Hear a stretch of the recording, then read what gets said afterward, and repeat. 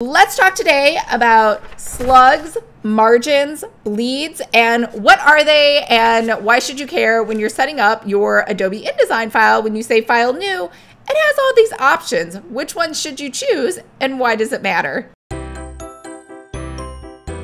Hi everyone, I'm Lisa from Pretty Fabulous and I help online businesses create pretty pages using Adobe InDesign and Canva. So if this sounds like you or something you might be interested in, make sure to hit the subscribe button below. I post new videos every Tuesday or extra videos like today. In this file you see right here, everything from the dotted line inside gets printed on a piece of paper. Everything outside of that is just there for the printer. So question number one, who should care about this and who shouldn't? I always say ignore all these things because one, I do not have a printer that does a full bleed. My pages don't print to the edge. There's an artificial kind of magic margin, you know what I'm talking about, and it's just white space. My printer's just not gonna go that far out. Now, if you have a full bleed printer or you are sending this to a professional printer who can do a full bleed, then yeah, you would go ahead and add a bleed for the printer. Usually that's 1/8 of an inch. Now, what is a slug? A slug is this extra space, and this is really only if you work in a magazine or at a newspaper where I can like write notes to somebody so I can send it back to the designer or the layout person or the person who wrote the article with all of my notes on it.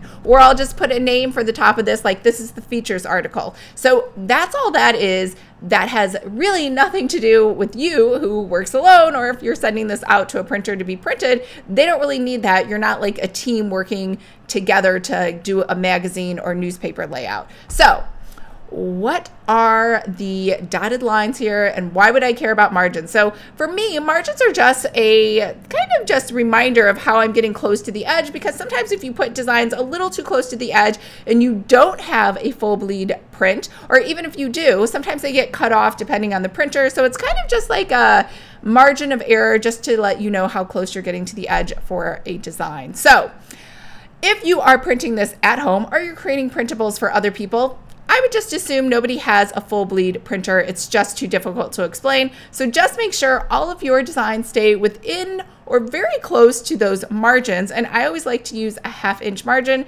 And again, if you're going to send something to a professional printer, then go ahead and use the bleed and don't worry about ever bothering with the slug. So hope that was helpful. Remember, if you would like to create your own planner, make sure to sign up for my free course, Planner 101. I will leave a link to that below. I hope everyone's having a fabulous day, and I will talk to you later.